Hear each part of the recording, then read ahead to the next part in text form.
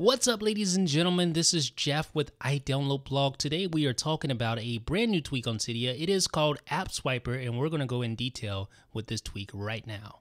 To use AppSwiper, the first thing you need to do is open up an application. I just opened up the Settings app there. Once you do, you'll notice this little blue bar at the bottom of your Settings app. If you swipe up on the Settings app, it'll actually allow you to kill the app, and it'll show how much RAM it's taking up. Now I'm going to do the same thing with a few more apps here. I'm going to open up.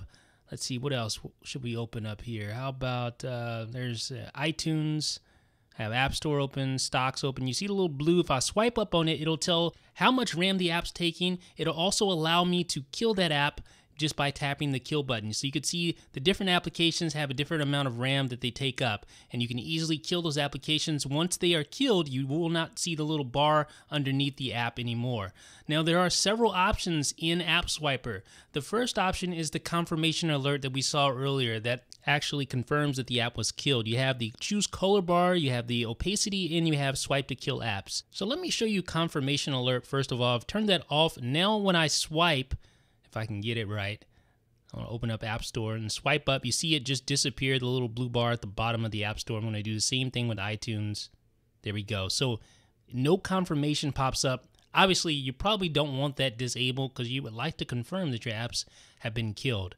And you also want to know how much RAM is being taken up by that application. You can also choose the color bar at the bottom, just like that. So I've changed it to pink. So that's pretty simple and straightforward. Then you have the opacity. Of course, you can turn that down if you'd like to, or raise it up a little bit if you'd like to do that. You could see the effect right there. So that is that. And last but not least, you have the swipe to kill apps. First of all, I'm going to turn this opacity back up. Yeah, the swipe to kill apps there. So in your app switcher, you can actually swipe up on an application to kill that app. You can toggle that on or off if you want to do that. If you'd like a little more information, just tap more info in the upper right hand corner of the preference panel. That'll give you some information, a little README file for you guys to digest there.